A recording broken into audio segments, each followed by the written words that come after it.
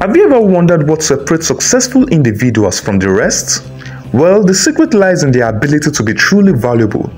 In this video, I am going to take you on a journey by sharing the essence of value, and by the end, you will discover how to unlock your own potential for greatness. So stay tuned because it's time to learn the art of being valuable. What's up guys, you're welcome back to my YouTube channel. I am Oluwaferomi Omojola and this is Words of Biggie. If you're new here, please consider subscribing to the YouTube channel and welcome to the Words of Biggie family. Some of the importance of being valuable in personal and professional life is that it leads to personal growth. If you continuously push yourself to learn and improve, it will lead to your own personal growth. Another importance is that it leads to career advancement. Being valuable at your workspace is key to your career growth. You will be recognized and rewarded for the value you contribute. Then it leads to influence and leadership. You will be seen as a leader and an influence when you are valuable at your workplace. Being valuable also leads to confidence and self-esteem. When you contribute value to people, then it increases your self-confidence and also improves your own self-esteem.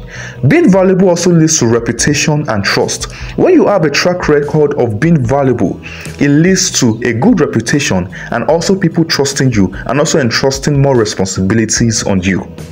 Now listen to this story. There once lived a young man named Alan who lived in Brasstown. Alan constantly inspired the people of the town and provided valuable and life-changing advices to them. Gradually, the people of Brasstown changed till the extent that Brasstown became a renowned town and the envy of neighboring towns. When Alan died, the people of Brasstown honored him for the positive impact he made in their lives. Some of the lessons to learn from this story is that your little act of kindness goes a long way. You also have to desire to sow positive seeds everywhere you go to and also build men. Then the last lesson is that you will be remembered for how you made others feel when you were with them. We'll be moving on to what it means to be valuable. But before that, you need to know that every human being has value in them. Psalm 139 verses 13 to 14 says that, "For you created my inmost being, you knit me together in my mother's womb. I praise you because I am fearfully and wonderfully made."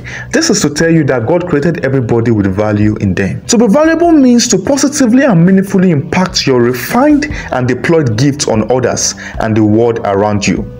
Your gift is your value and anything that constitutes an advantage to your life and can be deployed to serve God and bless humanity. Value goes beyond monetary work. It's about your contributions and impact to the world and the people around you. Key principles or tips on how to be valuable. Deploy your God-given gifts to the world. Your gift makes room for you and brings you before great men. Your gift is your influence.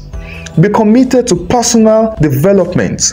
When you improve yourself, then everything around you also improves to match your mental level. Then you need to refine your gifts. You have to refine your gift at every point in time. It could be serving your gift freely to people around you or to your local church. Then you need to work harder on yourself than you do on your job. People work harder on their jobs than they do on themselves, which is wrong. You need to work harder on yourself than you do on your job. Then you need to look for problems and provide solutions to it. When you are seen as a solution provider, then people will value you more, or you'll be valuable to any organization you belong to. Bishop David Oyedepo said that no raw material has real value. It has to be processed and refined if you must get the best of value out of it. Some practical applications of some of these tips is that you need to practice self-reflection. Assess your strengths, your passions, your skills, and even your weaknesses. For you to be valuable, you need to practice self-reflection. You need to continuously learn. Let's invest in your own growth. Take courses, read books. Just improve yourself. You need to be reliable and you need to honor your commitment. Be a man of your words. When you say you're going to do something, make sure that you do it. And you also have to be the go-to person in your organization, at your place of work, at your church. Make sure that you are very, very valuable. Make sure that people can always count on you. Then you need to build strong relationships. When you build stronger connections with friends and family, it can enhance your value and well-being. Then you need to stay positive and have a positive outlook on life. If you found this video valuable, please like this video, subscribe to my YouTube channel, and also share this video with your friends and family.